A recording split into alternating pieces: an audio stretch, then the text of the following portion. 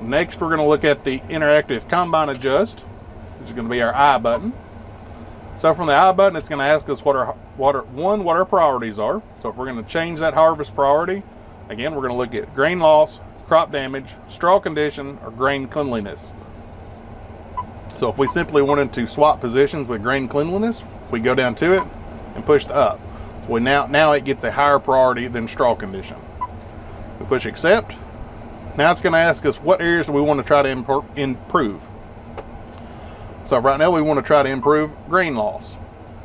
We'll push the arrow to the right. So areas to improve, this is going to be unthreshed loss. We push our arrow to the right again. And it's going to make a recommendation. Function separator vein direction to standard. Now if we would like for it to do that for us, we simply push accept and it'll make the adjustment for us. And we'll see down on our ICA button, we'll see the progress bar as it starts to go back and forth while it's making that particular adjustment.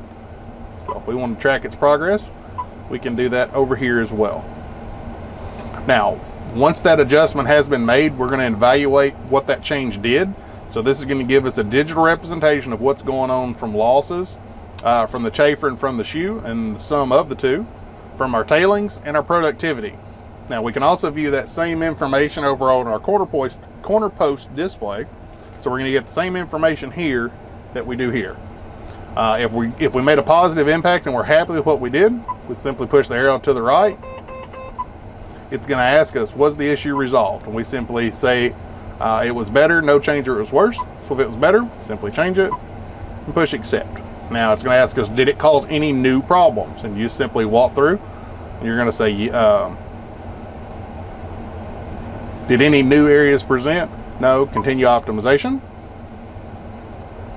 And it's going to ask us to make another change. So at any point in time, if we go, we're happy with where it's at, we simply hit stop and the ICA session stops. The combine will continually ask you questions until you tell it you're happy with its current performance.